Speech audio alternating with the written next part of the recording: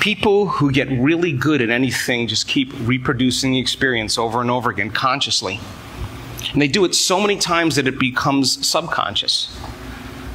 And the repetition of any action will neurochemically condition your mind and body to begin to work as one. And when you've done something so many times that your body now knows how to do it better than your conscious mind, you've mastered that knowledge. It's a state of being. You know how you do it, but you don't know how you know how any longer. It's automatic. It's natural. It's easy. It's innate in you. You've become it. So you are here to go from philosopher to initiate to master, from knowledge to experience to wisdom, from mind to body to soul, from thinking to doing to being, to learning it with your head, applying it with your hands, and knowing it by heart. And when you're that expert, you'll wear it. You'll wear who that person is.